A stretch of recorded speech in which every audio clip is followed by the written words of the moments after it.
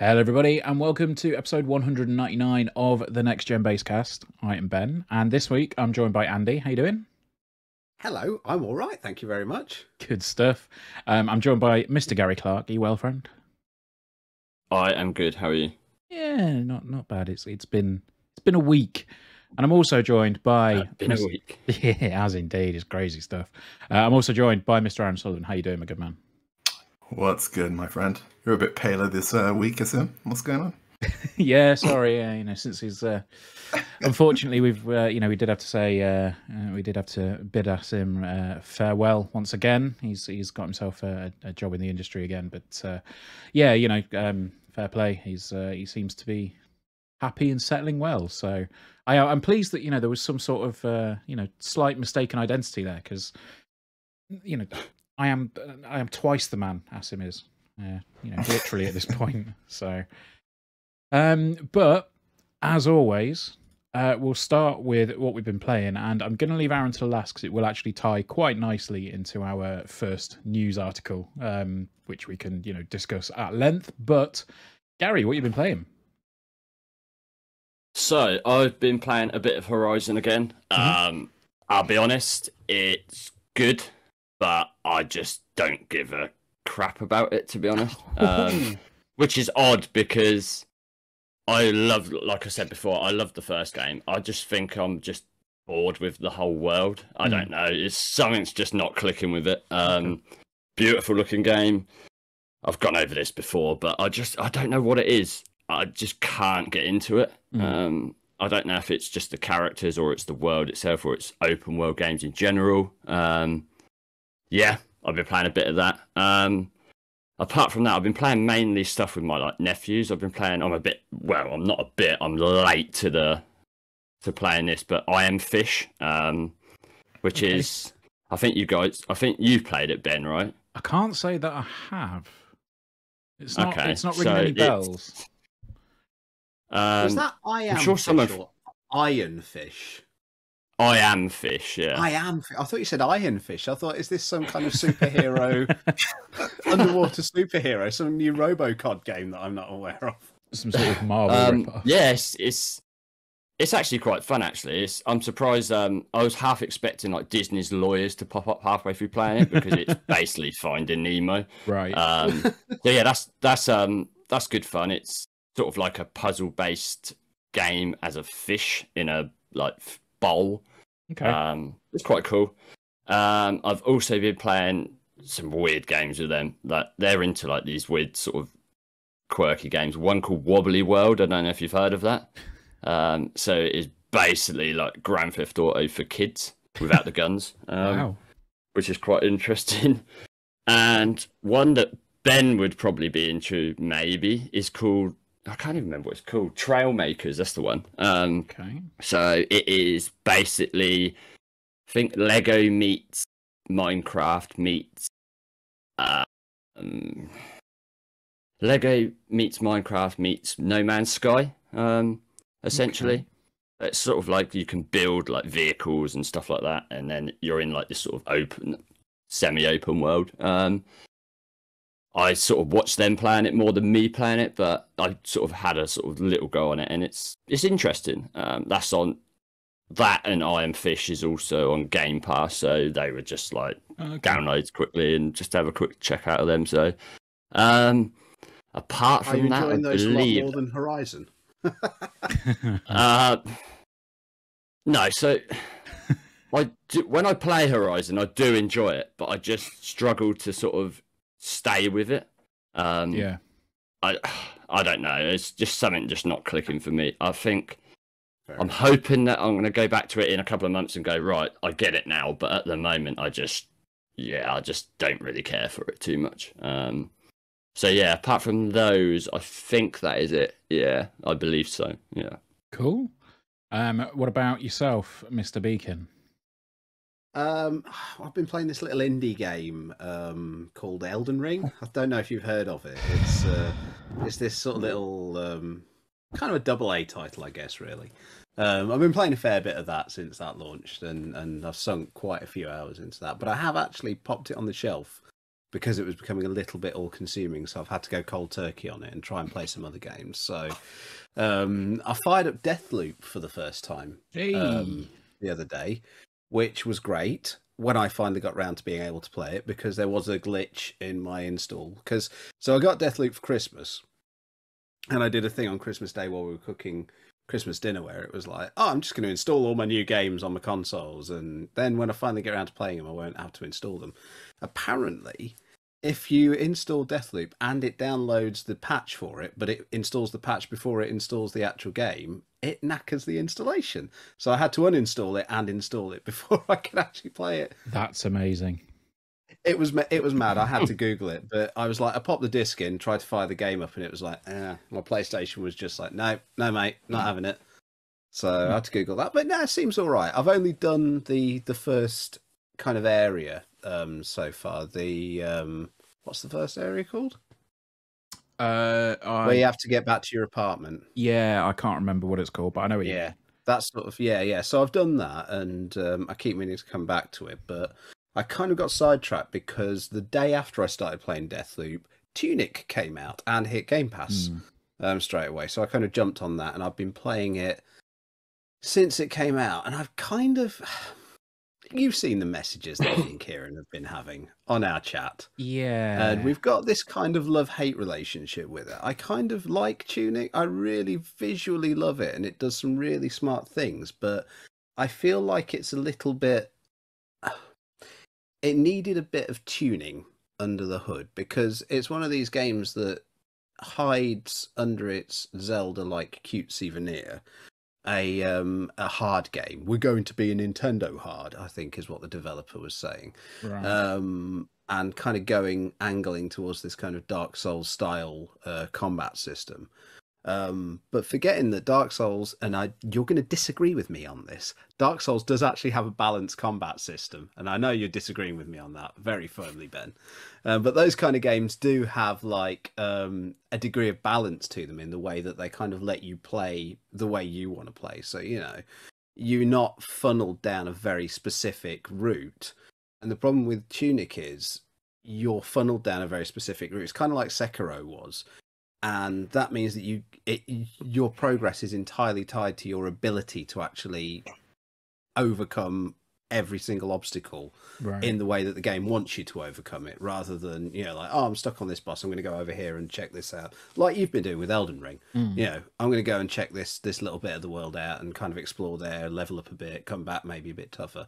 Tunic doesn't let you do that. So you do hit hard walls where it's like, well, if you can't get past this boss, that's your time with the game up, sir. Right. Okay. And I've kind of hit that at the minute, and it's kind of frustrating because I really like it and I really want to progress on it.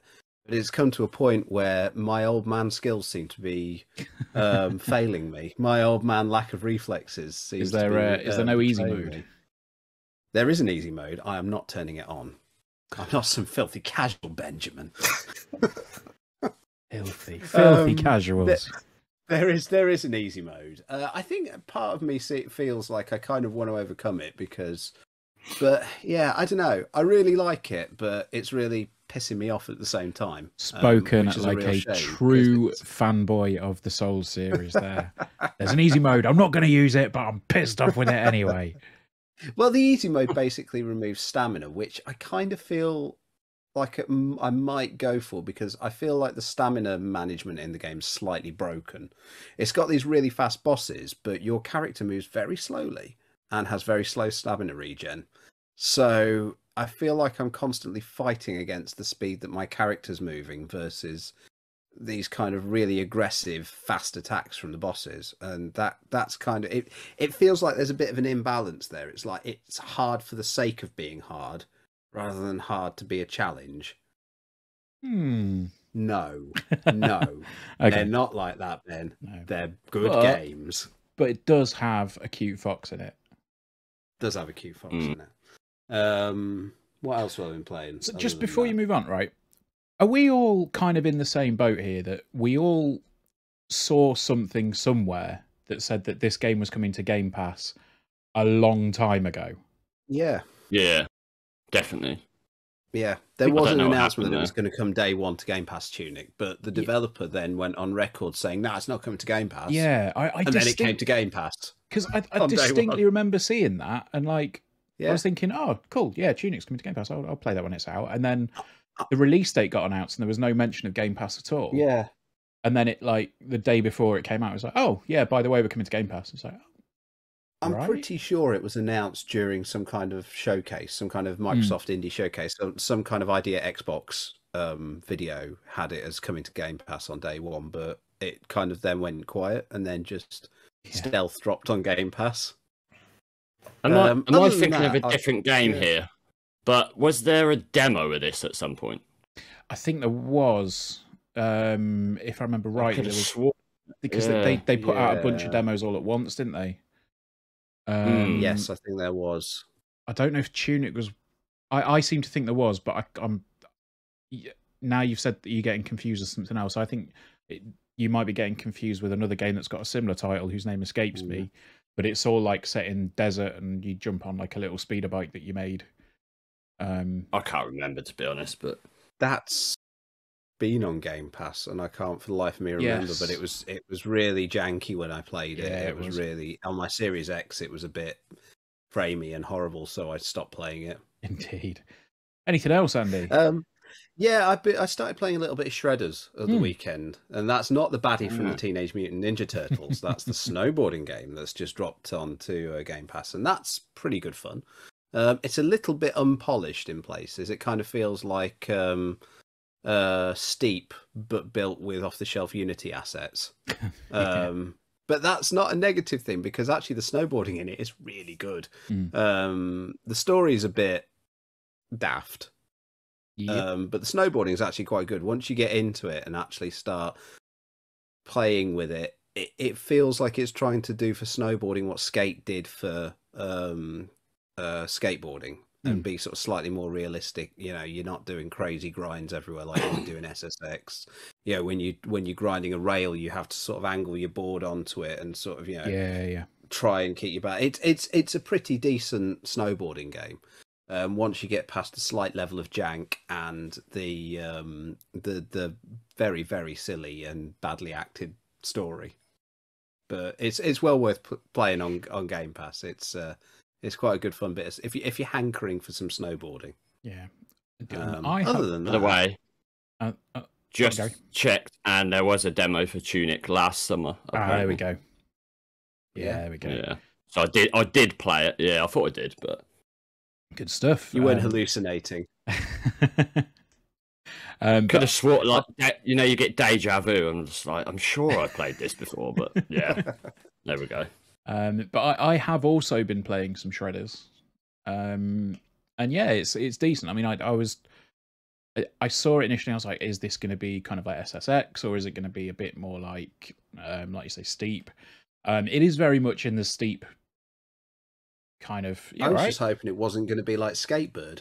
Well, if I'm honest, because that got me very excited and was terrible. Yeah, but yeah, no, it's decent. Like, I think I like the some of the control methods are pretty good. I'm sort of leaning into the daftness of the story at the moment. Like, there's a definite element of like this is just stupid. There's one brilliant bit where they're talking about like that apparently there's this famous snowboarder that comes up and he says like, oh, how come you've got like a big face mask on and like a big, you know, and a silly hat? And he just goes, because the developers can't be asked to code it properly. So he's just the developers ran out of money, I think. That's it. Yeah. So it's basically like, yeah, the devs ran out of money, so they can't actually provide a fully animated model. It's like, yeah, all right, yeah, fair enough. It does a bit of fourth wall breaking, doesn't it? Yeah. So, but no, that's fun. Yeah. It's kind of obviously from an indie studio. Like, some of the menus are very simplistic, but you know, once you get sort of on the mountain and snowboard a bit, it's good fun. But the main one that I've been playing that I'm now allowed to talk about is Ghostwire Tokyo, which the review is on the site now. Yeah, the review is on the site and on the YouTube channel, and done a technical video for that as well. And I like it in spite of itself. I think that's the general. I think that's the general consensus, isn't it? It's it's kind of fine. Yeah, like it's if you were to base a review on just aesthetic and world building and like kind of technical flair, this game would be getting 10s across the board. But there's a point at which you kind of think, okay, right, I've done the same style of combat now for the past 6 or 7 hours since the tutorial. Like, when's it going to evolve? And it never really does. So the combat is pretty stilted all the way through. I managed to wrap it up in about 12 hours, which I was very surprised by for an open world game. And there's like that kind of, when you see the map, you know, the map kind of just gets dotted with loads of these different icons, and you think, oh, this is going to be a Ubisoft kind of open world game. And the fear is there, but it's not realised because, you know, there's just a lot of stuff that you don't have to do. If you are a completionist, this game will take you forever because you'll have to collect every single soul that's been left behind by the citizens of Tokyo, and there are 200,000 of them. That's a lot. Yeah, I mean, like, to be fair, like when you use your little Katashiro thing, which is like a little paper doll, when you hold it up, it does absorb like about 100 to 1,000 at a time.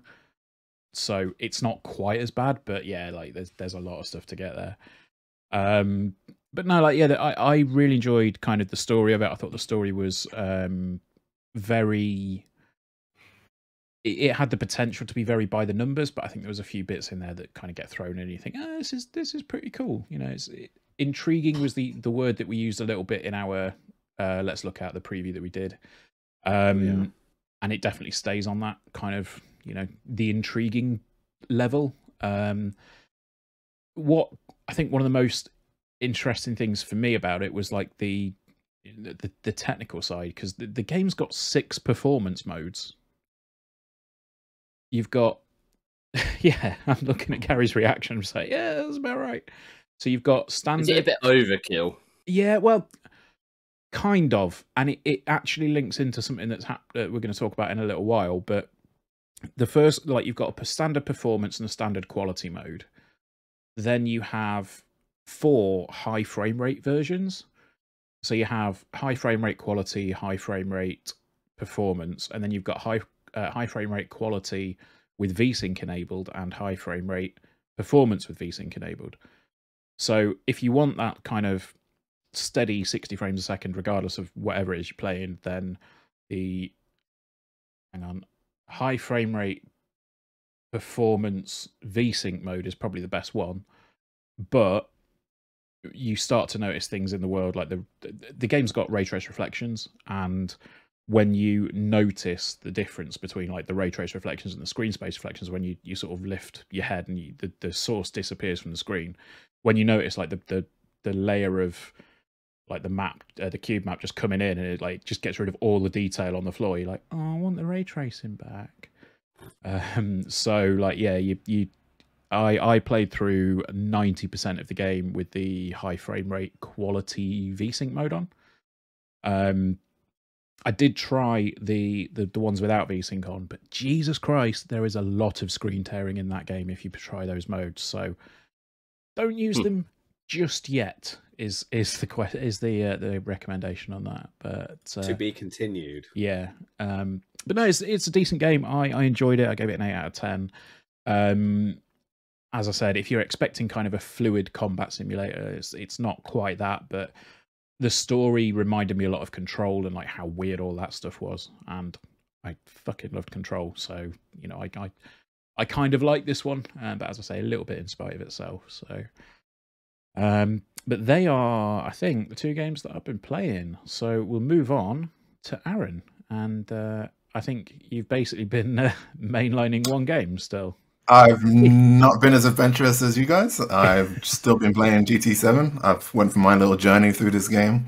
I started off with a cafe like everybody else has done. I was like, okay, this is cool. I was enjoying it, unlocking the cars, getting to know the tracks.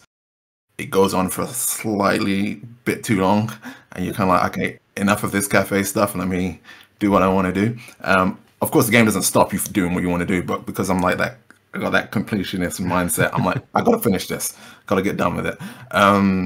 So finished with that. And then you kind of come to the realization that there isn't much content after that.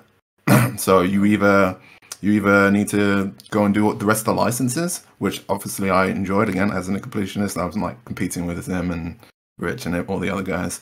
But outside that and the missions and sport mode, which might not be for everybody because it's a little try-hardy, there's actually not much content. So once you're done with that, you kind of just like, okay, what do I do next?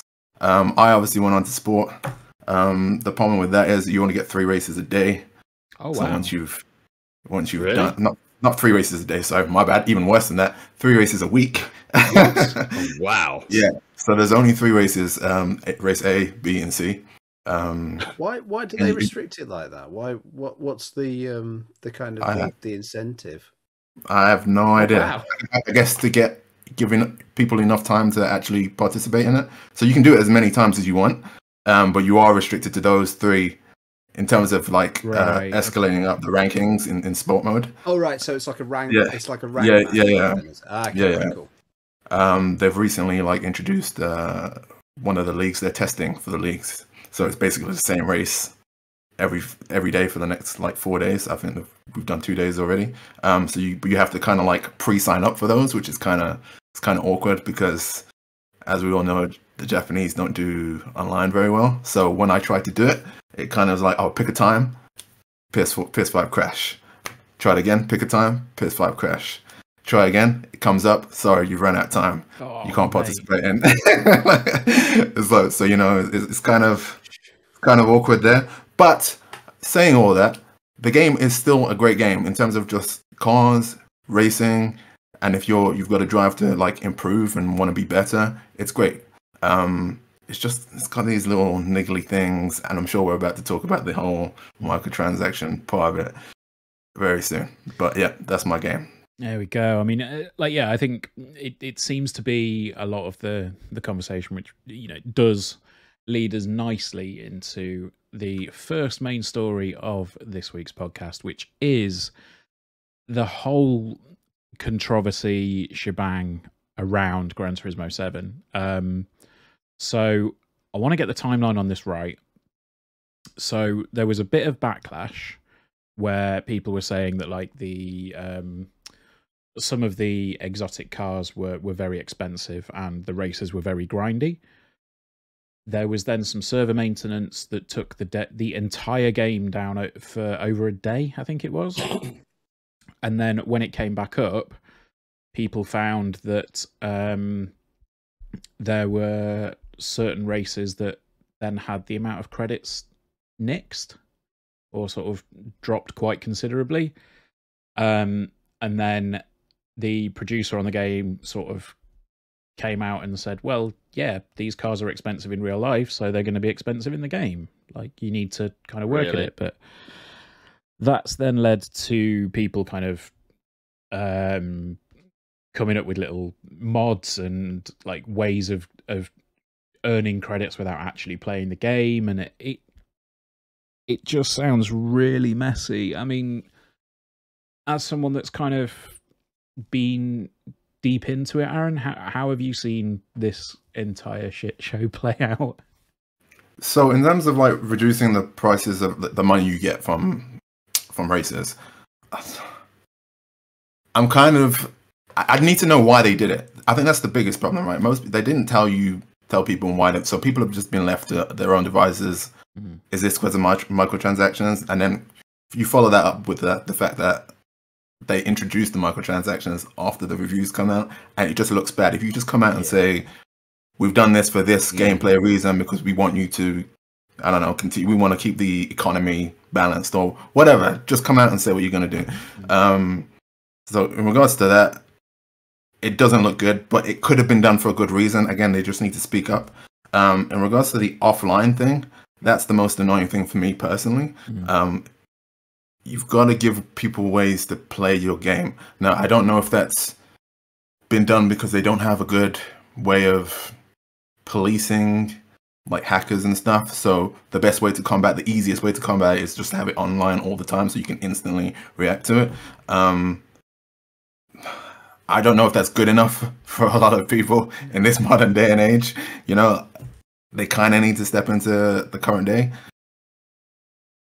But I also understand if you don't have the tech, this is how you're going to go about it. And you kind of have to just make the decision for yourself whether that's worth it. I'd also say that we live in a day and age where if you don't really have internet to play your game, you're kind of fucked, really, aren't you? Like, it's not just this game. Yeah, I mean, like there was a big conversation around like Hitman and Hitman 2 and Hitman 3. You need to be online to progress properly in those games. And it's a similar situation here where obviously, you know, Gran Turismo primarily is a single player game. It obviously has a multiplayer element, but you need to be online. And I think for most people, like, it's not too much of an issue to be online because you'll be getting the latest version of the game. You'll be getting this, you know, all the patches. You'll be able to, like, if you want to do multiplayer, you can do, but it's just it's a bit of a mess, isn't it? Go on, Andy. I think it's one thing sort of saying, you know, everyone's got internet and everyone generally has got access to some kind of internet. But I think making being online a requirement to actually play certain parts, or like you say in Hitman, progress specific things, is kind of a negative thing. These games which have single player elements, if your internet goes down for a while, that's your gaming session naffed. If that was the game you were playing, then all of a sudden, oh, okay, well, I can't get my Gran Turismo in tonight, or I can't play what I wanted to. And I gather it was some of the single player parts of the game that were locked out when the entire game the servers were down. It's pretty much everything. You had access to a select amount of courses and a select amount of cars in addition to whatever cars you had unlocked at that point. So you could use all the cars you had unlocked and bought at that point in addition to whatever baseline cars they... I think you lose a lot of goodwill from your players when you do that kind of thing to a single player game. You know, if it's something like Fortnite, if someone going on to Fortnite and expecting to be able to play that when their internet's, when Virgin Media's had a little hiccup. I think for you said that. I just want to interrupt there. The big difference here isn't that like Aaron's internet was down or like my internet was down if I was playing, but this is the other end. This is like, oh, I know. It's the kind of more reliable, for want of a better phrase. Like it's the more reliable side of the bargain. What I'm saying is it works both ways, though, isn't it? If you hinge this online requirement into a game that has single player content, and there's not like an online component, like say, I don't know, something like Dark Souls, where you could go and play that. That's only the example that came to my brain, Benjamin. I'm not obsessed, don't worry. Where you can play that entirely offline as a single player game. It's like, regardless of whether it's your internet or whether it's a problem with the game's service, if there is that barrier that's preventing you from playing the game, then you're tied into a very shaky infrastructure for a game that you should just be able to go, I'm going to just twat around Laguna Seca for a bit. You can't do that because either your internet or the servers are down. I mean, Gary, as I said, there is something to be said for like maintaining the integrity of the game. Like, it's very easy, like, to kind of. I guess there should be a middle ground, right? It's very easy to cheat in some of these games. So, like, people are hacking things all the time. So, in order to maintain the integrity, having always online so you can react to it, great. But I also understand what you're saying in terms of maybe at least make the cafe part of it. Still playable while the servers are down. It's a tricky one. Yeah, I do agree with you, because I remember hacking, not necessarily hacking, but using a bit of an action replay kind of thingy on GT3 on my PS2 to get ridiculous amounts of credits to advance the cars. Yeah, it's a thing. And I guess if you've got that online component in it, you want to try and balance it out. But yeah, tricky one. I mean, Gary, what's your thoughts on this? Is it putting you off getting GT7 or? It's not putting me off per se, but I've seen people online saying like, "Oh, there's nothing wrong with this whole, you've got to be online all the time thing, but are they the same people that give Microsoft shit the original Xbox One debacle? Like, you can't have it both ways. So yeah, it's not putting me off play it, but some of the other stuff is like the whole microtransaction stuff. Like, is there like one car you have to put in like 380 hours or something to get this one car? I did see So- that. Yeah. The weird thing about my Really? question about the whole everybody complaining about the microtransaction thing, it's obviously a bad thing. We all hate microtransactions, period. But that being said, if you go through the single player experience, which is the cafe for this game, you end up with like close to 4 million credits. So you pretty much can just buy whatever you want for the most part, except for this super exotic cars. Now, it depends on what type of gamer you are. Like, I don't think most people though are using those cars to go and do anything, because there's not many single player races to do. You just be grinding the same single player race with that fancy car over and over again. That's quite boring. For me at least, I can't imagine anybody would derive much fun from that. The alternative to that is the sport mode, and as I've said, that's like heavily gated. Like, you have to, there's race A, race B, and race C, and they all have different requirements. You have to use a specific car sometimes. You have to have specific things on your car. You have to have it a specific weight. So you won't be using any of these super fancy 20 million credit cars. So like, are people really complaining for a real reason, or are they just jumping on because I hate microtransactions? That's, you know. I think Why are they in the game if no one's going to That's buy the them? issue, yeah. Yeah. I think this Are they kind of, there for the whales? I mean, it kind of goes back to almost what we said when Forza Horizon 5 came out, because one of my sort of little criticisms of that game was that it didn't feel like there was much progression, because within 5 minutes of it, you can, you know, be in a supercar bombing through the desert. And it's like, I think here there is the, you know, there is that feeling of progression, but it's so grindy at that point that if you want to get the best cars, you know, you need to sink literal weeks of time into doing sort of one race over and over again. And it's like, there's got to be a middle ground somewhere. I think I think. Go on. No, go on, Ben. You carry on. I was saying, I think the problem for me is that the you know, like Aaron said, that nixing of credits, it seems to happen after the review period. And Yeah. you know, we've criticized companies that have done this before, and I know most recently Square Enix did it with the Chocobo racing game, where, you know, there was no microtransactions in the game during the review, and then the reviews went live, the game came out publicly, and oh look, there's microtransactions in it now. And it's like, that's really shady. And I almost think this is a bit worse, where like you have a game that's being reviewed, and, you know, we've got a review up that says, you know, 10 out of 10. And, you know, when we spoke to us and when he was doing the review, he kind of said, look, it's the microtransaction stuff isn't really a problem, because they're just throwing credits at you in this game. So like, if that has been dramatically altered, that's a shady move. Yeah.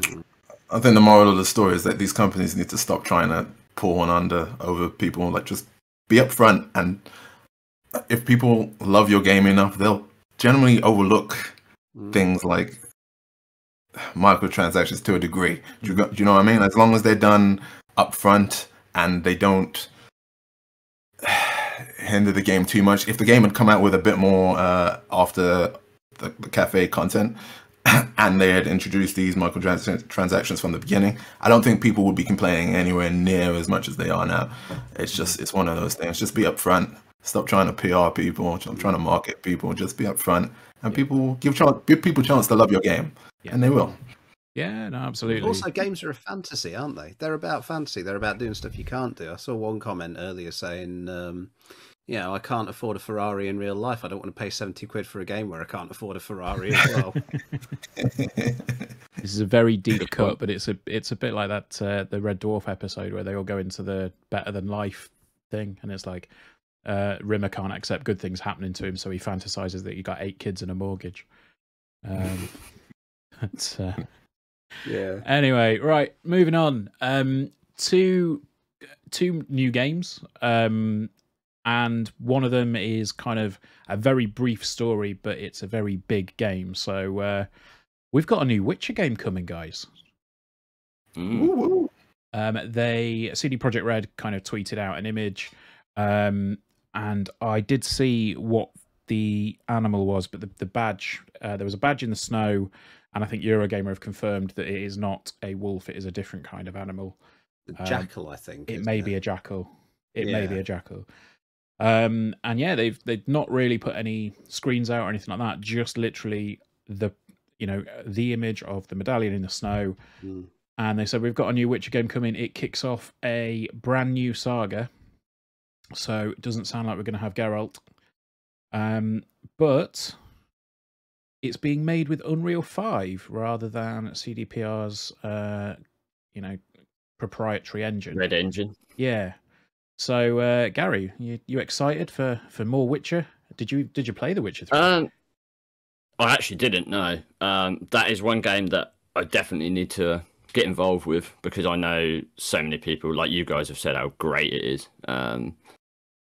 Yeah, this is going to be a while, I think. I've got plenty of time to sit down and smash out The Witcher 3. But yeah, I sort of expected them to do another Witcher, because obviously the whole Netflix stuff, and there's sort of like that buzz about it at the moment. I'm quite surprised that they're using the Unreal Engine 5 though, because I assumed that they would just use the Red engine and modify it for that, upgrade it or whatever. But yeah, Unreal Engine 5 looks like ridiculous. So yeah, I can sort of understand why they did go with it. But yeah, I will definitely check it out, but I need to sit down and play 3 first.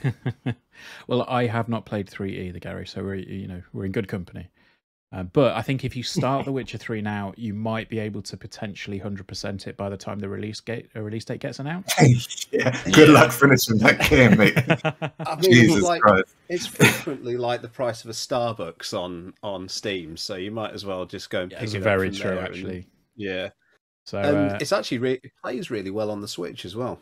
Yeah, but sadly, this one won't be on the Switch because the Switch doesn't support UE5. Well, that's fine. I do wonder if you said that in such a depressed way. It's like, well, that's fine. That's fine. It's okay. Whatever. Wait. Do we all still believe we'll be using this version of the Switch by this time this game comes out? That's very true. That is very, very true. I do wonder if the issues that they had with Cyberpunk maybe identified some problems in their tool chain, and they've just said, right, fine, Unreal Engine it is. It doesn't speak volumes for their engine, does it? That they've jumped ship this quickly. So Aaron, you excited for more witching? I definitely am. I love The Witcher 2, and The Witcher 3 is even better. I have confidence that they won't. Hopefully, please don't fuck this up. I'm just like worried about the story point, because it looks like maybe, as you said, we won't have Geralt.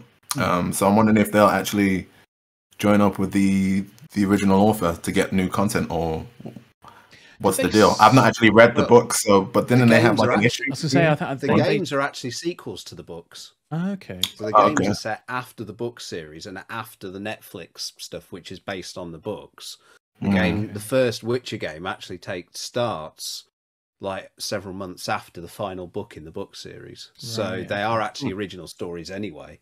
Oh, okay, fair enough. Yeah. I know they had you mentioned there they had some issues. I think they had a big lawsuit as well at one point to kind of, I'm sure that the writer of the books was adamant that he was entitled to more royalties than he actually got, but I don't really know how that ended. I think he didn't expect it to pop off as well as it did, and he's like, "Oh fuck, I should have asked for more money," kind of thing. Pretty much. So yeah, we've got potentially 2 out of 4. I'm probably going to say I won't check it out because I'm frightened of those games and how much they would take over my life. Andy, are you going to be witching it up?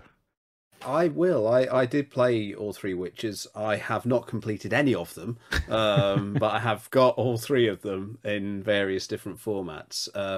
I think The Witcher 3 is definitely the most accessible of the trilogy. The first one is super janky when you go back and play it now. It's very much a PC game. The second one I liked, but it takes a really long time to get going and kind of feels like it's one of these games that's got like a 50-hour prologue that takes forever to get through. So it's Witcher one of 2 those is pretty short. It's a pretty short game. I mean, when you compare it to The Witcher 3, so anyway. much of it's the prologue. But Witcher 3 is I feel like it's an evergreen game. It's a game that I keep coming back to and like chipping away at and doing bits at. Having it on my Switch, it tends to be like a holiday game. Like when I'm away out of my house for like an extended period of time, it's the game that I tend to turn to just sink a bunch of hours into. It's good, and I'm looking forward to the concept of a new Witcher because I am a big fan of the books as well. So more Witch is always good. Always good. So there we go. And the last sort of big reveal that we've got here, they announced a new Ghostbusters game. I think we'd seen this teased, if I remember rightly. I think Ernie Hudson dropped some hints, but what's it called? Ghostbusters Spirits Unleashed, coming to, I think, all platforms bar the Switch. Where PC, PC, PS4, PS5, Xbox One, and Series X and S. So they kind of tweeted it, and I think the last game that I remember from them was Predator Hunting Grounds, which was not particularly great. But they have also done, if I remember rightly, they've done the Texas Chainsaw game, or they're developing the Texas Chainsaw Massacre game, or is that's Saber, isn't it? I believe so. Yeah, this is Ilphonic, so it's not the same. It's not the same developer, but obviously it's kind of the same premise in that it's 4-on-1 asynchronous multiplayer. I mean, 4-on-1 multiplayer where you're playing as 4 hunters and you've got a monster. It's bringing back memories of Evolve, isn't it, Andy? Yeah, very much Evolve. It's I think it works. That concept works as a Ghostbusters game, definitely. I think it's got like a story element to it though, hasn't it? Because you've got bits between missions in the firehouse, and I think hasn't it got Dan Aykroyd and Ernie Hudson actually voicing Ray and Winston in it? Obviously, Bill Murray picked up his paycheck for Afterlife and then did one, as Bill Murray is wont to do.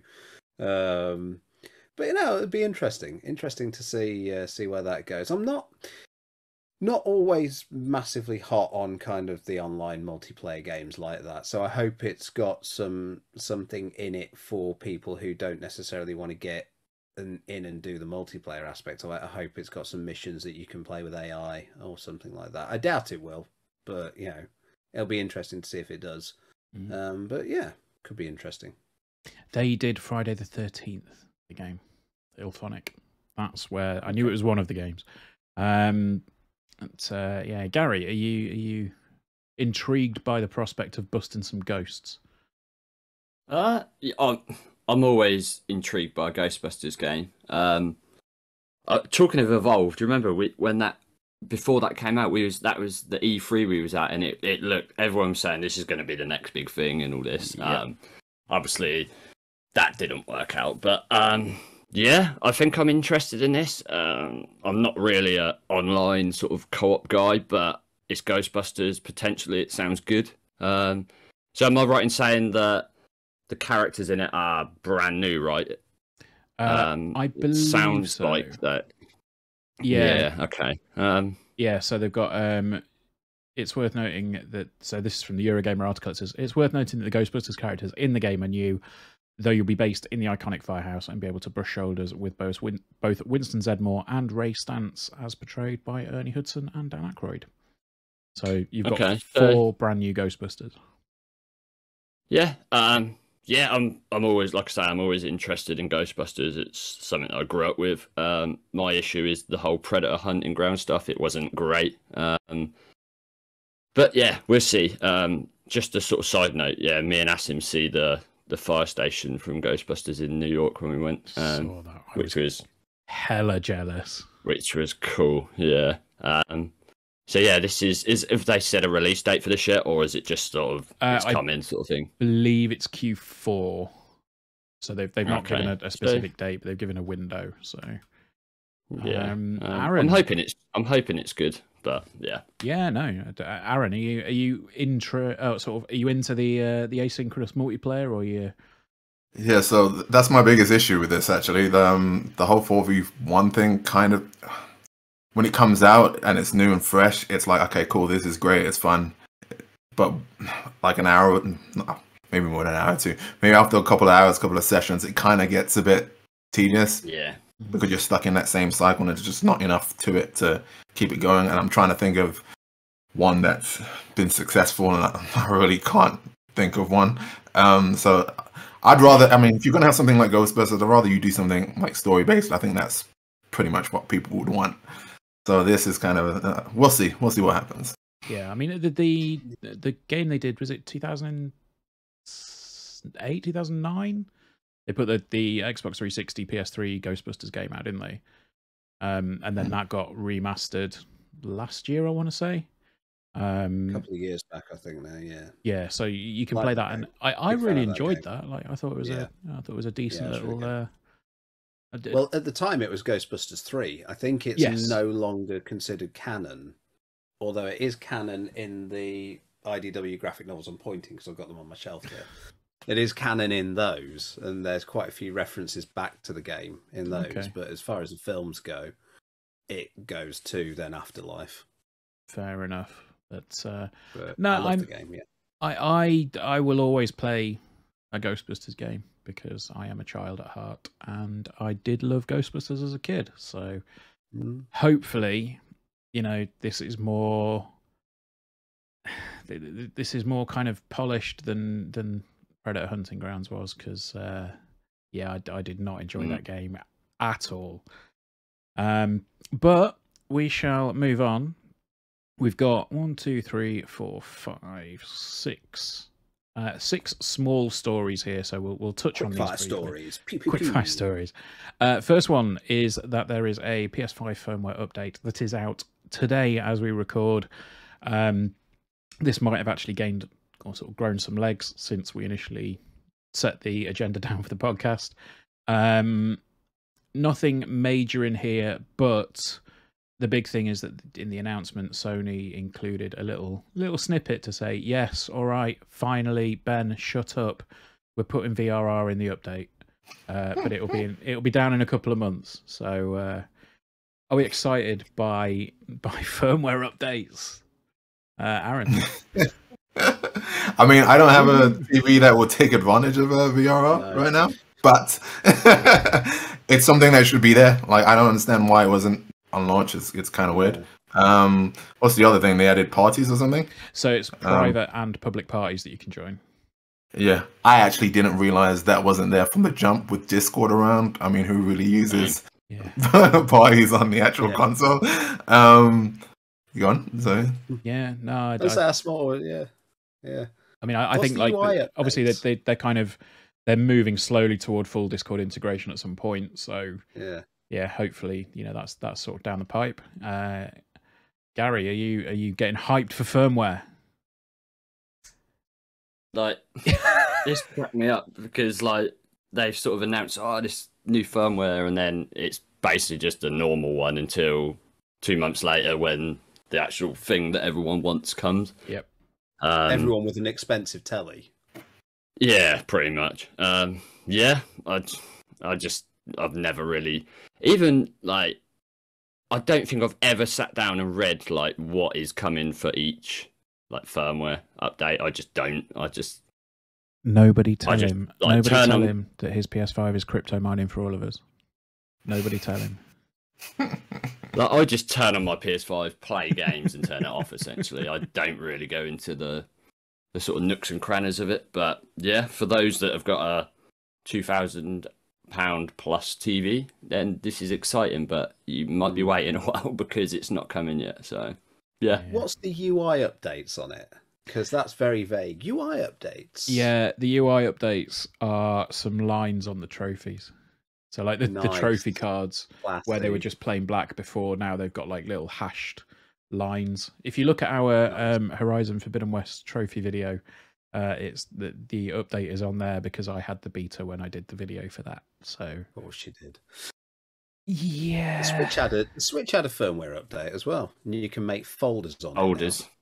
But it's not folders, though, is it? It's folders in a very Nintendo way, from what I understand. You can basically categorize it, but you can have a game in multiple categories as well. So you can actually categorize games more than once, which is interesting. Are you going to have what else happened with the PS5 firmware, Ben? Are you going to have a folder on your Switch called Andy Games, and it's just everything? I have, but it's not called Andy Games. But no, apparently, yeah, that there has been sort of a little bit of breaking news on this. It probably won't be breaking news by the time you hear this. In fact, it will probably be all broken news. It will be all over. But yeah, apparently people were getting issues logging into games that require PS Plus. So people couldn't play Elden Ring. So Andy was very pleased that he had it on Xbox. I mean, the Xbox version was broken on launch day for online. So, you know, I've been there, done that, got the T-shirt. I mean, I'm not going to lie. I'm probably not going to go back to Elden Ring until the VRR update comes out. Because that game's performance is still dog shit. Anyway. Yeah, Sony dropping the bollock quite frequently. Yeah, it seems to be a bit of a rough week for Sony. Like, you know, people weren't able to get into games that required PS Plus, and then obviously the Gran Turismo stuff. I mean, has anybody had any attempt to get onto stuff today and had any problems? I literally had tea after I finished work and then came on to talk to you lot. So, you know, I've not even touched a console today. Fair enough. Gary, you been all right? Yeah, to be honest, I haven't even tested it, but yeah, I assume that it's not everyone having issues. It's just sort of here and there people having issues, I'd imagine. But it seems to be a bit. But yes, like Andy said, Sony are really like there's got to be one more, right? It happens in freeze, so something that happened tomorrow, big, like I don't know, like Tom Holland confirmed to be Kratos. Do we get free games if there's another Sony bad, like they did that last time they had I mean that was that wasn't. It was a big bad. I say that wasn't a bad. That was a bad. That was the fuck. That is bad. But Aaron, has your Gran Turismo? It seems to be working fine. I jumped on and did a lap of something because Ariel challenged me to. Anyway, it doesn't matter. It's working fine. That's what we want to hear. It's all good. Good stuff. Next thing that we're talking about. There is a new horror game from Supermassive, and it is not part of the series that they've been doing, Bandai Namco, whose name escapes me. Book of No, it was like Man of Medan. Like Man from Medan and stuff. It was a saga that they did, and I should have researched this beforehand. But Dark Pictures. The Dark Pictures, yes, that's the one. It's not Good job part I can of the, Google. It's not part of the Dark Pictures saga. This is coming from, I believe it's coming from 2K, and it is called The Quarry. Did we see the trailer? And what did we think, Gary? Yeah, it looks good. What was that game on the PS4 that they did? Until Dawn. Yeah, I love that. I thought that was really good. Very story driven, obviously. That's what they do. I really enjoyed that. I was expecting to sort of play it like other games that they did, but I never did. So I'm excited for this, yeah. Hopefully it's as good as Until Dawn, because I thought Until Dawn was very underrated. I think a lot of people hated on that because it was very story-driven, linear. Yeah, I'm excited, yeah. And yeah, so it's 2K obviously involved, so it should be polished, hopefully. Launching on June the 10th, and the cast includes... Good cast. The cast includes WCW champion, or former WCW champion, David Arquette. Yeah, it's got David Arquette, Lance Henriksen, Ted Raimi, who's of course Sam Raimi's brother and was in loads of horror films. Lynn Shay, who was in the Elm Street. She was in Nightmare Before Elm Street, but she was in the not The Conjuring. What's the other one? No idea. Yeah, she's I know the what you're on about. psychic in Insidious. Oh, okay. In the Insidious films, yeah. So she's in those. And Justice Smith, who was in the Detective Pikachu film. Fair enough. It's got Ariel Winter in it as well, who was in Modern Family. Ah. So yeah, and Ethan Suplee, who was in a lot of every film that we watched as a teenager. Everything that Kevin Smith did, basically. Yeah, but no, I mean, this seems interesting. Aaron, are you a horror man? I probably will give this a pass, but I'm very curious as because it's going to be a more story driven kind of game, right? Yeah, is that correct? Yeah. Yeah. So I'm very, very curious why there's a movie mode going to be added where you do less than you already are doing. Like, are we playing games at this point? I don't really understand what's going on here. Why does he need a movie mode? Yes, I guess it's the story, isn't it? I say, the movie here. Kind of enjoy the story, yeah. It says here, movie mode is it will let players enjoy The Quarry as a binge-worthy cinematic thriller. Select how you want the story to unfold, kick back, and munch on some popcorn between all the screams. I thought that was already the idea of the game. Yeah, maybe there's just even fewer button prompts. Yeah, I'm reading the Wikipedia page and it says it disables gameplay elements like button mashing and quick time events and aiming and shooting. So I guess it's like the Netflix choose your own adventure sort of films. Okay, that could be quite interesting. Where you're literally making decisions as to how the narrative goes. Fair enough. I mean, Andy, did you get into Until Dawn? I did get into Until Dawn, but I actually stopped playing it on my PS4 because the performance was quite horrible. And I keep meaning to pick it back up again on PS5 and start again. As I say, there's a very interesting video that shows just how well it runs on the PS5. I'm trying to think where you can find it. What channel's that on? Yeah, it runs at a solid 60. Yeah. Yeah, so I keep meaning to get playing and get back onto that. The last thing I remember doing was inadvertently killing Freddie Mercury in it. So.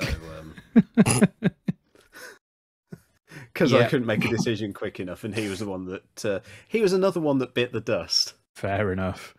So while we're on the subject of, I say we're on the subject of PlayStation. We've skipped a story, but PlayStation have acquired Jade Raymond's new studio, Haven Studios.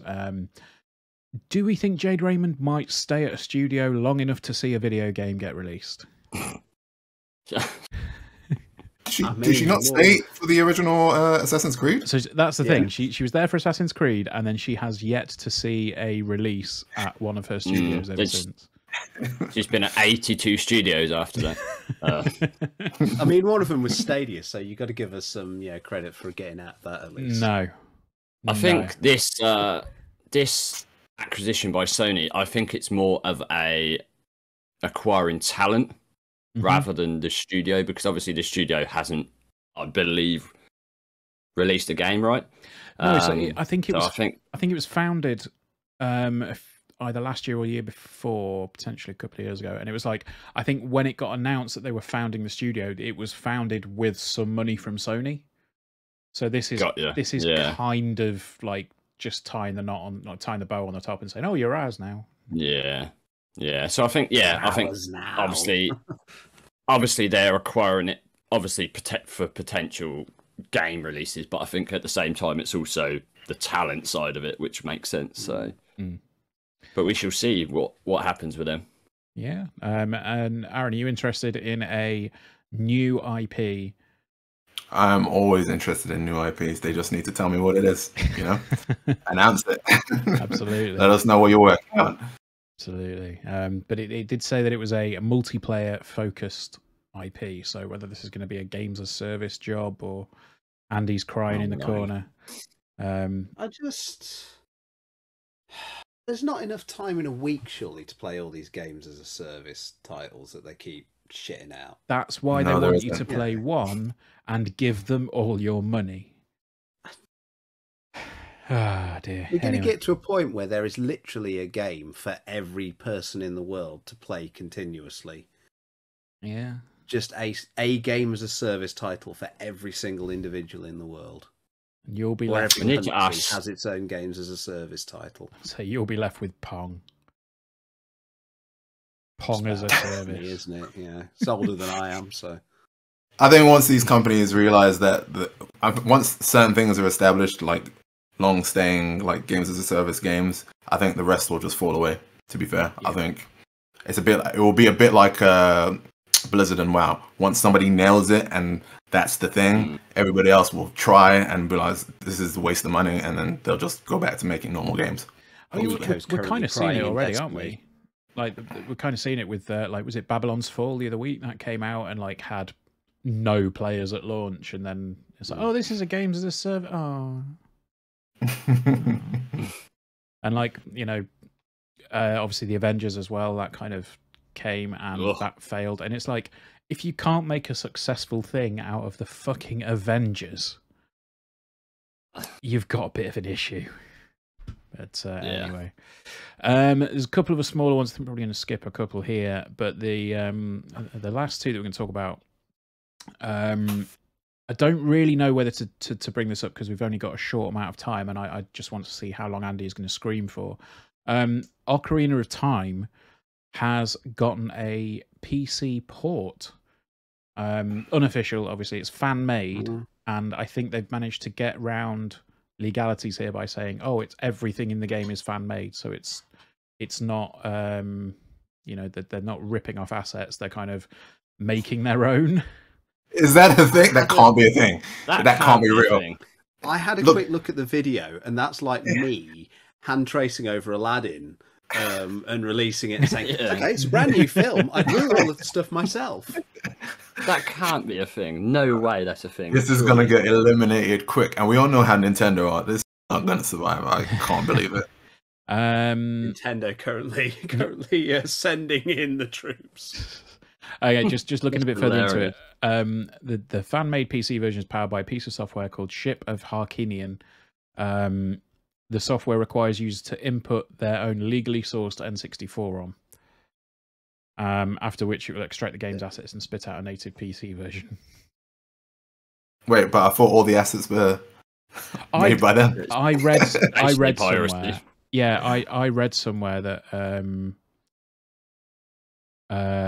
I misread it here. Basically, yeah. So it says, the creators hope that this separation from Nintendo's owned assets will help shield it from any potential legal ramifications. Reverse engineering projects such as this are technically made legal. There you go, because the fans involved did not use any leaked content or copyrighted assets. So yeah, But isn't like the character of Link copyrighted though? So surely, I don't know. I'm not a legal expert. It's just I see. I think what they're saying is they're not distributing the assets with the game. Okay. They're distributing the engine and everything that powers the game, but you need a copy of the game to rip the assets out of that then get shoved into the game when you play it. So all they're doing is distributing the PC source code for it, not the assets that make it look pretty when it's running. Oh, okay. yeah, they're just providing the gun. You know, you've got to buy the ammo. Yeah. That's what it is. So, is this something that we're gonna check out? I mean, I saw it running on a Steam Deck, and I immediately thought of Andy. I'm very controversial in that I don't have a strong opinion of Ocarina of Time. Lots of people hold it up to be one of the greatest games ever made. Oh, I thought it was okay. I'm just No! gonna let this fight pan out. I didn't dislike it. I don't know. Maybe I came to it very late. I never played it on the N64. I first played it on my GameCube when I got the Legend of Zelda collection. And at that point, I'd already played like Link's Awakening, Link to the Past on my Game Boy, Wind Waker on my GameCube. So you had me into the Wind Waker. I was like, okay, those other games are up there with Ocarina of Time. Then you said Wind Waker, and I was like, No. Wind Waker. You mean- I think Wind Waker. I obsessed over for a long time. That world, and then I came to play Ocarina, and I was like, I can see the historical merit that it has, but playing it after coming off Wind Waker, it was just fine to me. But had I played it in the time of the N64, I might have had a different opinion. I'd argue there's more content in Ocarina of Time than there is in Wind Waker. Wind Waker feels like half a game. I'm not saying Wind Waker is bad, but it was rushed, and it feels like half a game. I'm just going to say this. Link's Awakening is the best Zelda. Link's Awakening is the best Zelda. I agree with you. Yeah, Ben. I agree. Yeah. And the I don't agree, but I respect the opinion. The remake that they did was actually surprisingly brilliant on the Switch. Apart from it run like shit on the Switch. It's like 60 frames a second, 60 frames a second inside, 30 frames a second outside, and there was no like it was rough. Yeah, like the VSync on it was horrible. So like you either had 60 or 30. There was no in between. Wasn't the problem that they loaded the overworld in one go, and the Switch just crumpled under the pressure of it? It was brutal in places. Yeah, still one of my favorite games of all time. Absolutely loved it. Yeah, it is a great game. I've had very fond memories of playing that on my Game Boy on holiday in Norway. There you go. So there you go. Very specific memories. And finally, to wrap up, why is this a thing? Oh no. Microsoft. That's exactly the reaction I had when I saw this story. Microsoft have revealed that they're giving away a custom Series S with a golden ring around the vent to celebrate the launch of Sonic the Hedgehog 2.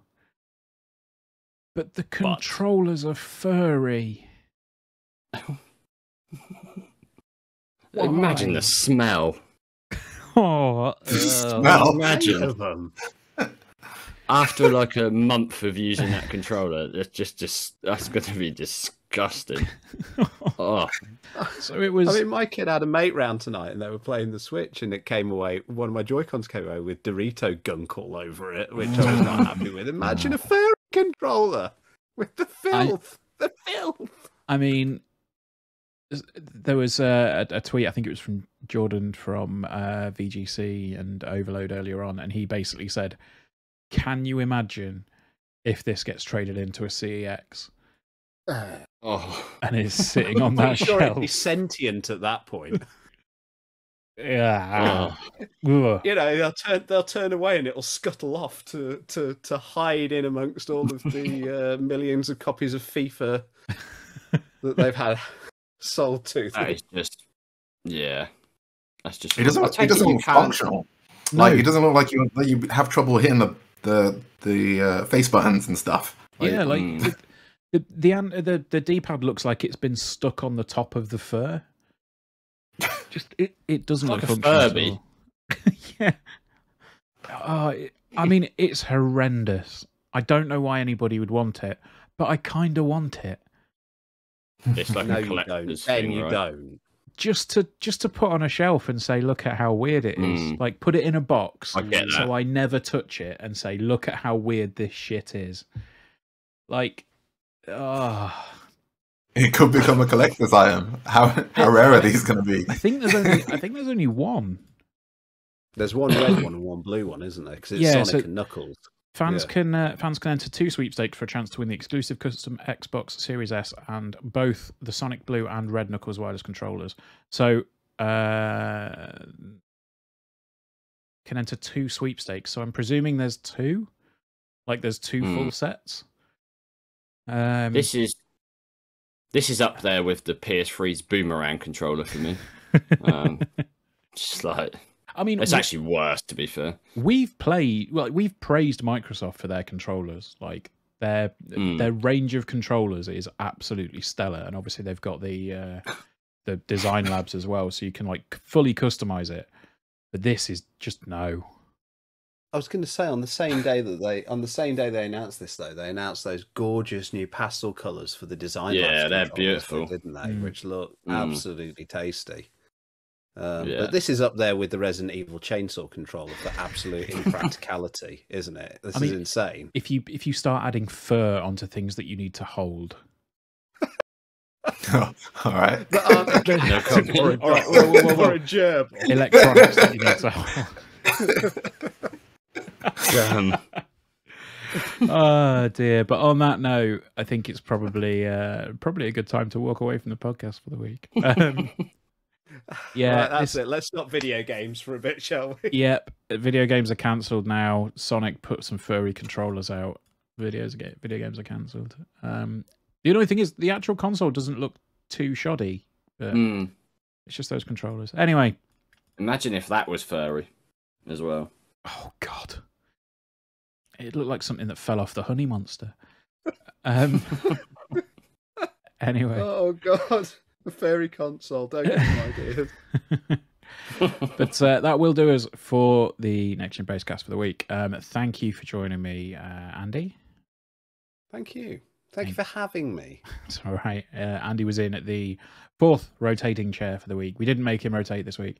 Gary and Aaron, as always, thank you. Always a pleasure, sir. Thank you for being here. And make sure that you get subscribed to the podcast, get subscribed to the YouTube channel.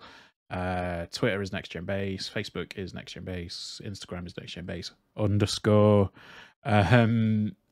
And I think if we find out whoever's stolen that username, the username isn't taken. The username isn't taken. If you go to like Instagram Next Gen Base, it's not. It doesn't exist. It's a weird situation. How come we couldn't get that? Anyway, that's a conversation to take offline. Indeed. Anyway, we will see you guys next week for another Basecast, and it's episode 200. Will we do something special? Probably not. We should. We should, but we won't. Let's get everyone on. It'll be chaos. Just a massive Zoom call. Yeah. Me too. Let's do it live. Okay, I'm going. Bye. Bye. Bye.